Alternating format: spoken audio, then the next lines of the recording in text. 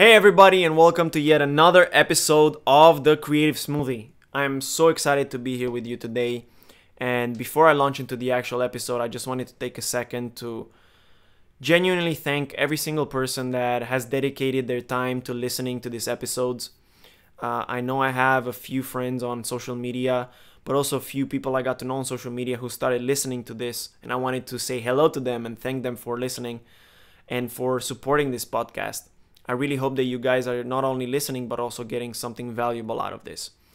So I wanted to thank you and welcome the people that are just starting to listen to this podcast right now. If this is your first episode, welcome to this podcast, the podcast that we're trying to create to elevate coaches, business leaders, entrepreneurs, freelancers, creatives, people that are on their journey in the entrepreneurial world or simply looking for better life values, better marketing strategy, better business skills.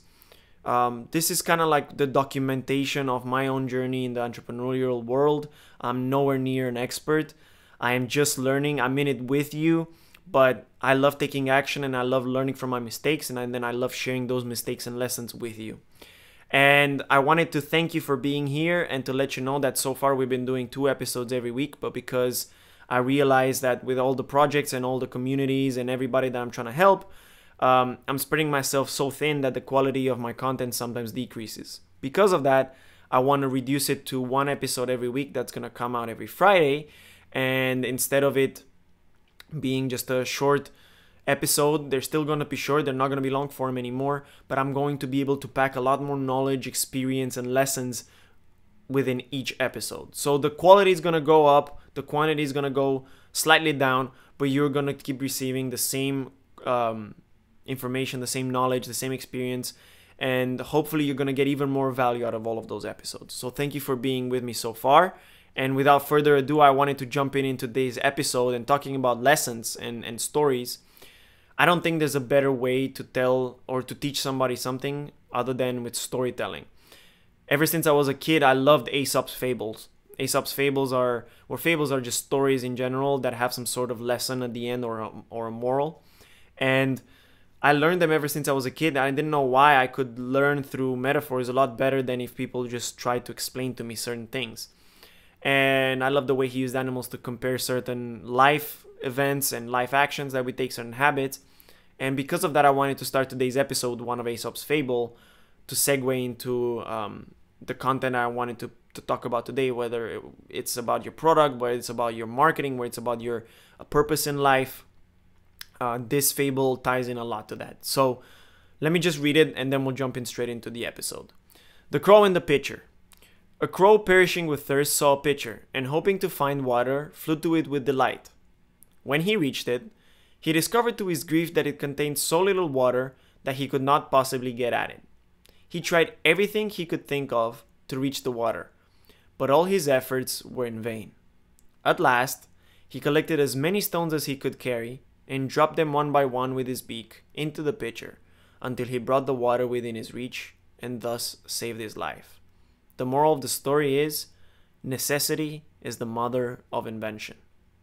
Now, this was one of my favorite ones when I was in high school because I was really into ideas and creative stuff and just coming up with products that people loved. And I didn't understand when people told me you need to build products that people truly need and will benefit from. I just thought that business was about creating something that I was really excited about and then finding other people who were also potentially excited about that and then selling it to them. And the reason why I'm bringing this fable today is because I feel like it's a good lesson. Necessity is the mother of invention for many people trying to start out in business. And especially coaches, especially freelancers, especially people that are starting small businesses on their own, you have to understand that the business that you're going to create is not going to be the business that you think is going to be useful. The business is going to be the one that's actually going to help people. At least successful businesses are. And many times I talk to people and they ask me, I don't know what kind of product I should sell. I feel like I have all the skills. I just don't know what kind of business I should launch. I don't know what kind of course I should make. I don't know what kind of coaching service I should offer to people. And most of the times they go with whatever they like the most, like whatever they feel the most comfortable. And we find out that after a while, there's no actual necessity, or not as much necessity or demand as we thought in that sector. And what happens? Some people abandon that sector or that niche, and some other people start creating a need for it and start causing unnecessary problems for the people in that niche. Like, hey, you really need this. You have a problem and I have the solution. And people trying to teach other people what problems they have just to like sell them solutions is exactly the kind of marketing that I do not agree with, and the kind of sales that I do not agree with. It's not conscious marketing. It's not conscious business. And it's as a result of simply not being able to identify what a valuable business does. What a valuable business does, it fulfills a need.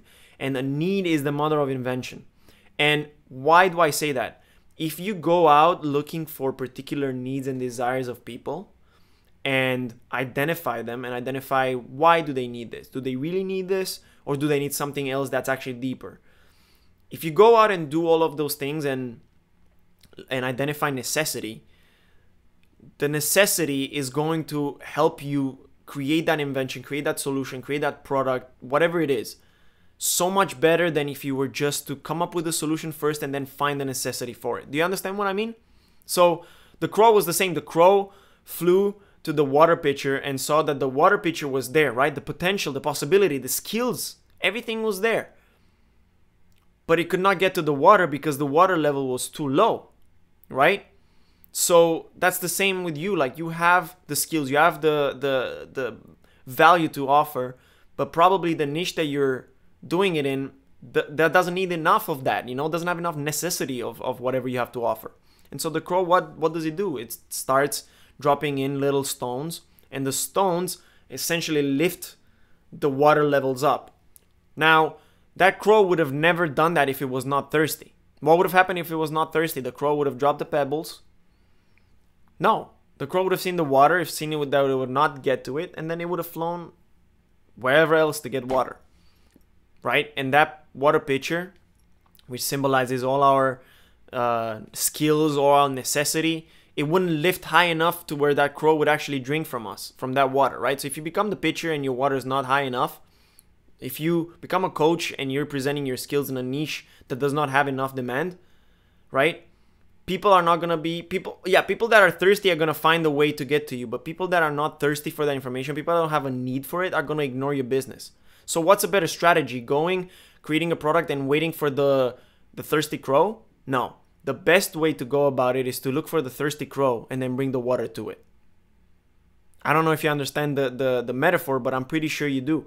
Like, just look for the necessity, look for what the people need, and then provide the product. Don't do it the other way around, because then you're in eternal life looking for people that are lacking something. And that is not... Like, you're going to look for people that lack what you offer, and that is very arrogant, very egotistical, and it only looks to serve one person, and that is you. So try to do what this fable says. Necessity is the mother of invention. Identify the necessities. Where are the crows? Where are the thirsty crows that you can give a water pitcher to? Look for those, and then your business is going to have a lot more success. I wanted to keep it short and sweet. I think you guys get the point of this episode pretty quick. If you enjoyed this kind of episode, let me know. I'm trying to get a bit more storytelling into this episodes, because I realize, hey, if I learn through storytelling and metaphors and examples, why shouldn't the people that I talk to also learn this way? So let me know if this was useful for you. And remember, look for true necessity. Look for actual challenges in the world. Don't build a product and then wait for the challenges to arise, okay? And if you like Aesop's fables, just Google Aesop's, A-E-S-O-P. That's his name, Aesop. And he has endless amount of fables with endless amount of lessons and takeaways. Without further ado, guys, thank you so much for yet another episode of Creative Smoothie. I'm so excited to come here and record this for you. I hope that you have an incredible week ahead, or a weekend, depending on where you listen to this. Make sure you share this with your friends. Make sure you follow me on Instagram. I'm going to let you in on something real quick at the end of the episode. The one person that may be still listening, I'm not going to be on Instagram for a lot longer.